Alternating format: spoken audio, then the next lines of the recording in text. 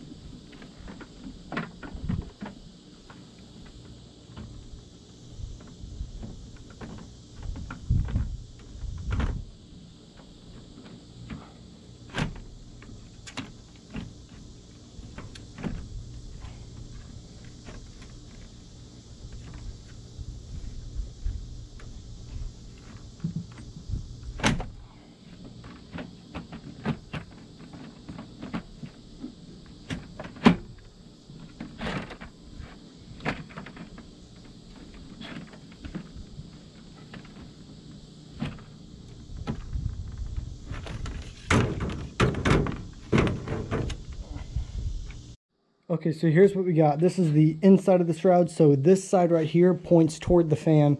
This is the bottom, there's the top. I know because ours is an electrical powered fan, it's not actual an engine powered, or it has a clutch in it. This one, we need to have a wire hole in the bottom. So it's not gonna actually be a full circle shroud. I wish we could, but that wire in the bottom is just a pain in the butt and it always gets ripped up into the fan. So what we're going to do is make it go to about here.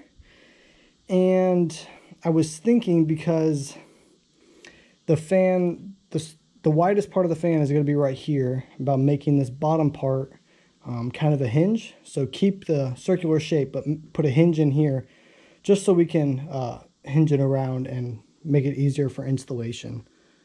But anyway, yeah, let's get started. So every fan shroud I found online is about 3 inches wide. I'm assuming that there's a reason why they're all 3 inches wide. I measured on the fan. I think we can get about 3 inches of clearance. We could probably get a little more, but let's make one piece 3 inches and see how far it gets us. Let's see.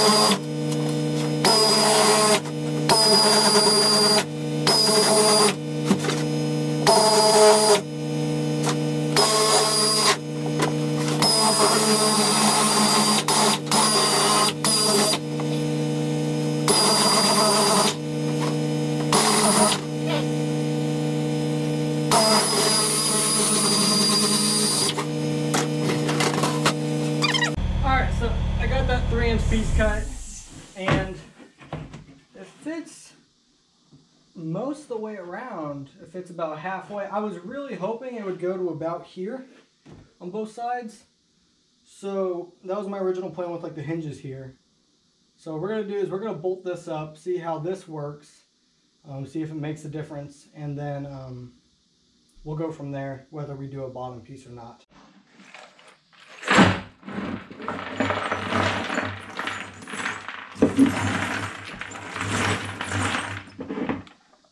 Okay, let's find our bolts.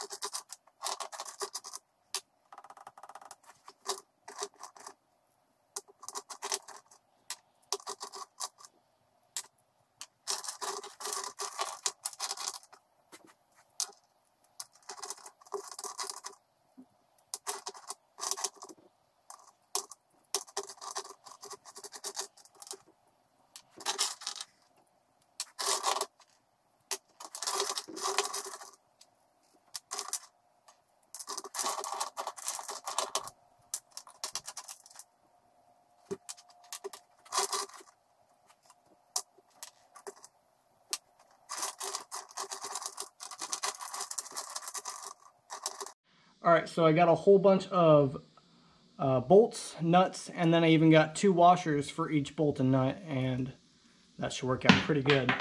So let's put all this together. Okay, so we're gonna put a hole right in the middle of the very top.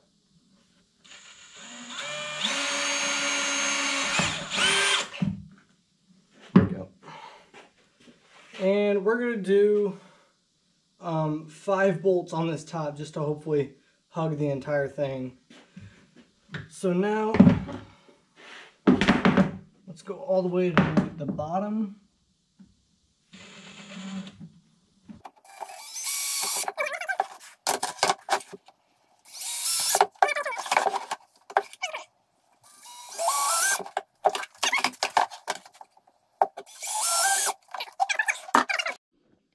Whoa, I'm getting ahead of myself. I need to first fasten this and put some holes in this metal piece. This seems about centered.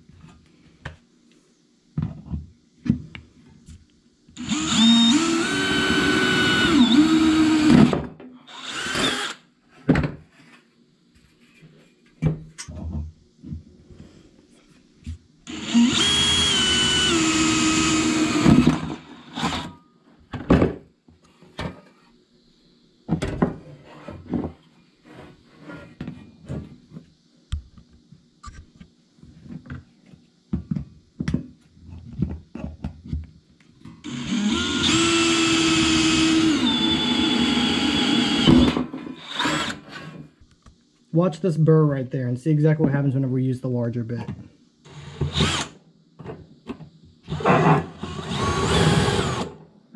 Okay, completely smooth.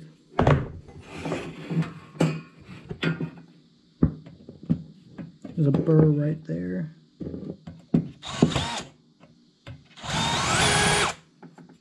Gone. All right, let's get it put together.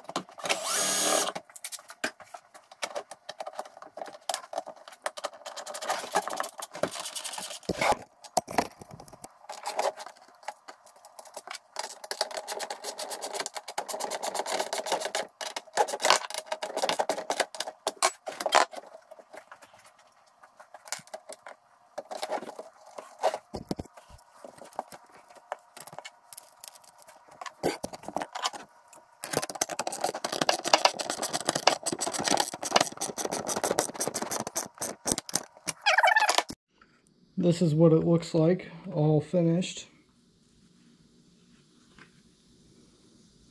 Definitely expanded out quite a bit. The original one went to about here, and that's only on the top. Down here on the sides, it basically just disappeared as it goes all the way down. Gets to about 1/4 of an inch thick. So this 3-inch piece should work a lot better. All right, let's see how easy this goes in. Definitely a lot heavier. Oh, this is interesting. Very interesting.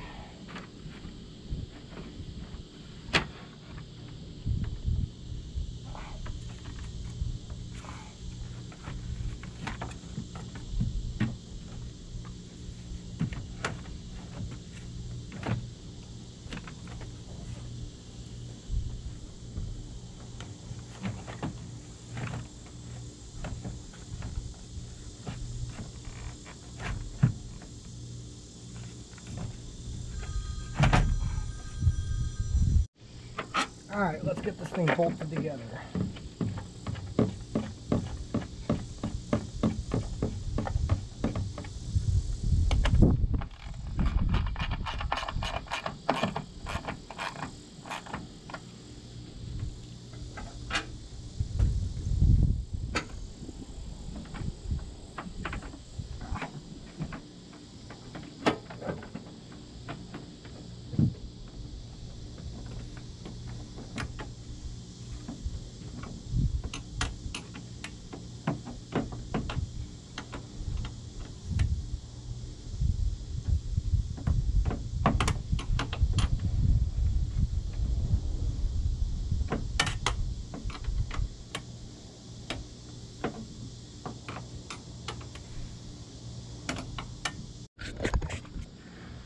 Alright, so here is what it looks like. There's about, oh, I'd say 1 inch of clearance all the way around.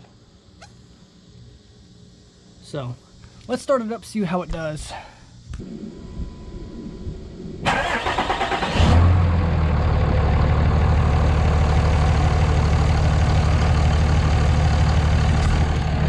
that is completely spinning and not hitting anything. That's what I like to see.